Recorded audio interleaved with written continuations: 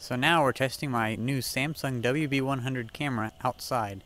It's almost a full moon, and right now I'm going to turn up the contrast and stuff on my video just to try to get the best picture of it. I'm doing this post-production, but just so you can see what I can possibly get from it outside. It's very... It can't really pick up the light as good enough for it, but to me I can see perfectly outside.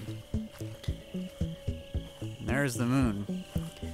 Now, I'm not going to be using this camera for filming in the dark like this, but I will be using it outside for filming stars and stuff. So let's try that now. Now we're on a tripod, and let's zoom in as far as we can with the optical zoom.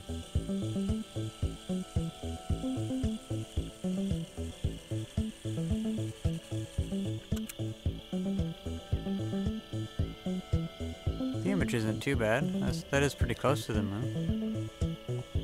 I would say the moon is about 1/7 the width of the entire image file, which isn't too bad at all. But now, this camera can really do pretty good with images. Like here is a close-up, or is an image that I took of the moon, and here's an image that I took of Mars. Right from this spot just tonight, I got this picture of Neptune, Uranus, and several other ones.